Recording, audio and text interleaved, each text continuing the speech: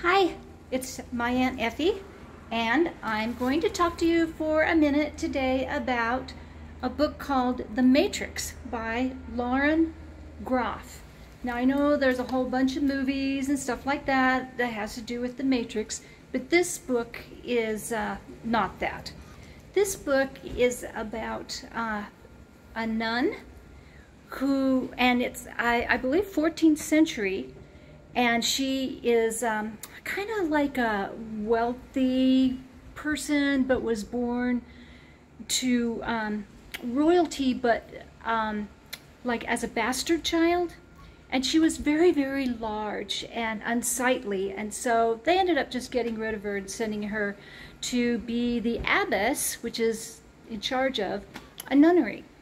Anyway, she ends up being fabulous at the job. The book is very, very moving. It's touching.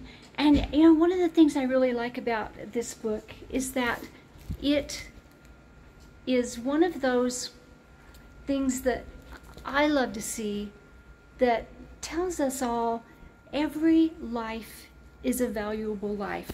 Before I read this book, I used to think, gosh, if somebody had to go into a nunnery, they must have a horrible, awful life.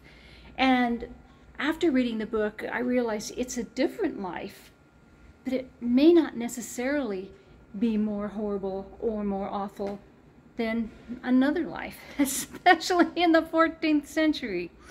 So anyway, loved the book. It was wonderful, and I would recommend it. I think that anybody who's interested in historical novels would enjoy this. Anybody who's interested in like the Catholic faith would probably enjoy this book.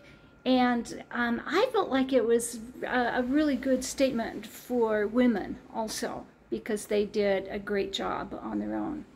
So, hope you enjoyed this review, and I'll see you next time. Bye.